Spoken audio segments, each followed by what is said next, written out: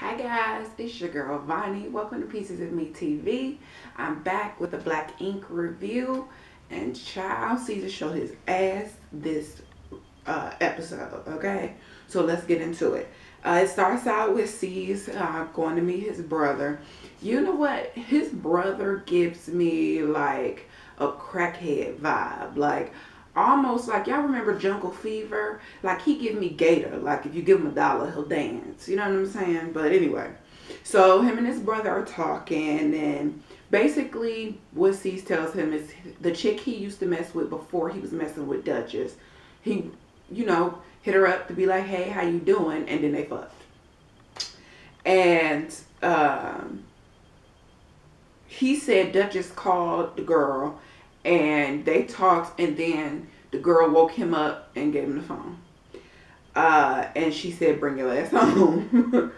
And, it just was crazy. And this nigga talking about bitches ain't shit and it's a conspiracy theory. You cheated and got caught, but it's a conspiracy theory? Okay, see, this is why guys work my nerves, y'all. Like, seriously, I thank God for Jesus that my husband ain't never put me through nothing like this, because it get real ugly. Dutchess is back at the ranch, and she's packing all his shit, okay? And she gonna say, why he got all these shoes? This why he can't keep the lights on at the shop. I'm like, yes, girl, you better go off. But I was thinking more of why he got all these shoes and y'all house look like this. I'm just saying. And y'all ain't had no couch. Y'all had an air mattress. Like, now, how y'all walking around, driving around in these nice cars and your house look like shit. I'd rather drive a hoopty and my place look nice than to be driving in a nice car that I can't sleep in. Anyway. So, Dutchess basically is fed up. She got his shoes on the sidewalk. She's so fed up, she done went and got the dog in the kennel and was about to put the dog in the kennel outside, okay? So he shows up. Wait, no, did he get there yet? No. It goes to Ceas and his brother in the car. And he basically said, like, it just wasn't fun for him anymore. Dutchess was always emotional and crying and upset, and it just wasn't working anymore. Then you leave. What the hell? Like, this is why I know, like, a lot of guys who cheat just say, like, oh, it wasn't fun anymore. First off, we're not kids, okay? Second, if that's the case, you communicate. You talk to me. And then if I'm not hearing it, then we break up and we leave. We go our separate way. And then you have fun with the next bitch. You don't fuck that bitch and then think our relationship gonna work. It don't work that way, boo. Anyway. Then his brother, oh my God, his brother was pissing me off. Gator gonna say, you treated her like a queen. You left all the homies, you sacrificed business, all of that to be with her and treat her right. And this is what she do? What she do? What are you talking about? He cheated, not her. Like, he acting like Dutchess got caught cheating. Oh, and then he gonna say, you made her. You made her into who she is. Is that why he living with her? Because he made her? If he made her, it'd be the other way around. Anyway. They arrived to the house, and Dutchess had called the police or whatever, and the police basically said, look, we could arrest you if he lived here, you put his shit out. So she like, okay, she don't want to get arrested, she don't want no problems, so she brings his stuff back in the house, and the police go out to the car, ask him to come in, and he starts gathering all his stuff, and she's like, I don't want no problems when I come get my shit from the shop. And he was like, it won't be no problems, because neither one of them wanted their ass arrested. So the police, I guess, leave, and he calls Teddy with a van to come help them get, the stuff or whatever. And Dutchess was like, what the fuck did he bring Teddy for? What, he gonna take your shit to his mama house? Because Teddy lived with his mama. I'm like, dang, Dutch, you ain't have to put him on blast like that. Anyway, so he wants to talk to her, and instead of you having the mind frame that I got caught cheating, my hand was in the cookie jar, and I need to try to not have this bitch blow my spot up, so let me go ahead and apologize. No. Dutchess is giving him all this information. I thought she was talking very calmly, letting him know, look, you hurt me. You hurt me. You had unprotected sex with this bitch. Mind you, his daddy died of AIDS. Is that not like a wake up call for you? You know? And she's like, I had to find all of this out from her. You telling her you gonna marry her and do. And he's like, I ain't say that. So she was like, well then call her. Call her and tell her you done. Call her and tell her you ain't say none of that. Awkward silence because you can't. And Dutchess was like calling him out on it.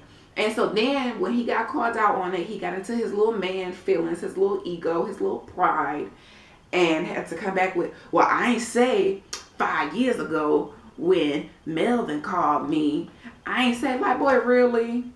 And I'm not sure if Dutchess cheated with that guy or had been talking to the guy. I don't know, you know, what it is or whatever. But either way it go, I'm sorry. I don't think he would have, a guy would have called him and told him I fucked your girl and he not would have brought it up. So I really think it was like some petty bitch shit. And now that you're caught, you're trying to throw it in her face. So she was like, get the fuck out. Go, bye, get out. And then, you know, he leaves. What happened?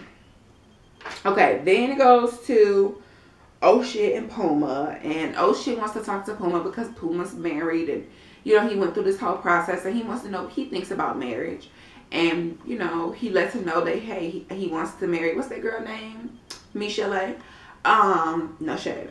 But, you know, he wants to marry her and we'll do it. So, Puma basically is the voice of reasoning. Like, look, if you're just trying to marry this girl because you don't want to have another baby mama and you know, want to make an honest woman out of her, you just doing it because of the baby, don't do it. Because marriage shit ain't easy. And so, Oh Shit thinks this is what he wants to do. But come on now. Richard Duncan does not want it. So, they go to the pawn shop to get a ring. And he's like, I want this one right here. Once again, the voice of reason, Puma. You know when Puma is the voice of reason, something ain't right. So, Puma was like, dog, this is $3,500. You got court fees and other kids and kids on kids on kids. Not racks on racks on racks. Kids on kids on kids. That's what Oh Shit has. So he's like, do you really want to do this? My girl got expensive taste. Not really if she's fucking with you. So he gets the ring. But what happens next? Sky comes to the apartment to see, well, I don't know. Is it an apartment? Is it a house? I don't know. Sky comes to the trap where Dutchess live to see her. And baby, when I tell you, as soon as she walked in, like before she walked in, she looked flawless, skin glowing, looking cute. Walked in there and sweat just started just pouring. So Dutchess fills her in on what's going on, how the bitch emailed her. I'm sorry, let me not call that girl a bitch because I don't know. Maybe she's a good woman. But then again, she can't be because she knew Dutchess and him were together. So that bitch sent Dutchess an email with their pictures, okay? And Dutchess found her on Facebook and called her like a private eye that she is. And she was like, so he cheated. So, you know, you mad? That's why you got the heat on in here, girl. She was dabbing. Sweat was just dripping. I ain't never seen nobody sweat that bad. And they ain't moving, okay? So she was like, yeah, I called her and she said she wanted to talk to me. We had a 5.5-hour conversation. And the bitch pulls out the iPad and plays the conversation for Sky. First off, that is some shit that I would do because Ceas is the type of nigga that would lie to you and tell you that the sky is green when you can clearly see it's blue. That's the type of nigga he is. So you gotta have proof when you step to him. But then again, I wouldn't need no proof. Nigga, I don't care if you lied to me or not. I called when you was in that bitch bed. I don't give a fuck if you was making the bed and you ain't fucked the girl. You was at her house. I ain't know it. And the bitch called me with some shit. So no, don't come back. That's all I would have needed. I don't need to talk to the bitch. She just sent me the pictures and I emailed her back and said, thanks, you can have them. The end. Anyway, so Sky is on the same note that I'm on. Bitch, why are you having a buddy ass conversation with this bitch? Like, she's fucking your man. And you had a 5.5-hour conversation. And I'm talking like they was two girlfriends. Like, this nigga. No, fuck that. I ain't saying you gotta be all, fuck you, bitch, I'm gonna beat your ass. You ain't gotta do all that. All you need to do is accept that email for what it was. He been with this bitch. Okay, even the phone call. We had unprotected sex. He here right now. The end. That's all I needed to hear. Pass that nigga the phone. Nigga, fuck you. Stay where you at. That's it. Why are we having conversations with this side bitch? Anyway, so after that, Scott needs a drink. So girl, she go into that kitchen and takes that wine bottle straight to the head. I said, yes, can you give me a shot? Because I'm stressed watching this. Then it goes back to the shop and Ceas is making up excuses. Like, for all the reasons why their relationship wasn't working. And that's why it's okay that he cheated. And Scott basically calls him out on this shit. Like, okay, that's all good and dandy. And maybe that me and that bitch ain't gonna be friends. Maybe she is a shady bitch or doing all the things you said she was gonna do. But that don't change the fact that you're wrong. You stuck your dick in somebody you shouldn't have. And it backfired on that ass. And now you mad. Anyway. Goes to, oh shit, Anya. And Anya basically was like, you know, when Kathy told me I'm just another one of your baby mamas, it rubs me the wrong way. I don't want to, you know, be like that. And so he was like, well, you're not just another baby mama. And then he pulls the ring out and he's like, you my fiance. I'm like, that's it. I'd have been like, no, can we do a redo? This is, this ain't working. So then he gets down on one knee and, you know, she can't believe it. And yeah, she's emotional. She says, okay. And then as soon as she puts that ring on, she says, now I own you. Like, it was like some demonic shit. Like, yes, I will. And then the ring got on her finger. She was like, now I own you, bitch. Like, that was the type of shit it was. It was real crazy. And then it goes back to the shop. Ceas is doing a tattoo and he's having a moment of fucking clarity. And he's like, secretly, he think he wanted to get caught. That's called break the fuck up and leave. That's what that's called. You should try it sometime instead of being a slumbag, okay? That's all I'm saying. That's all I'm saying. Anyway, if you enjoyed that episode, if you enjoyed this review, give this video a thumbs up, guys. Please subscribe. Join the Pieces of Me TV family. I look at my subscribers like cousins. You can't have no money, but you can definitely get a cup of sugar, okay? And I'm going to give you these videos. So it's like, you know, we have a good thing going on here. Why mess it up? Please share this video on Facebook, Instagram, Twitter, all your social networks. And you'll find the links to my social networks in the underneath a bar. That's underneath of this video. And that's pretty much it. Oh, wait, no. Comments. Hello. I love talking to you guys. You guys leave some of the funniest comments. Y'all comments be better than the show. Please leave your comments on what you thought about the episode, what you thought about this review.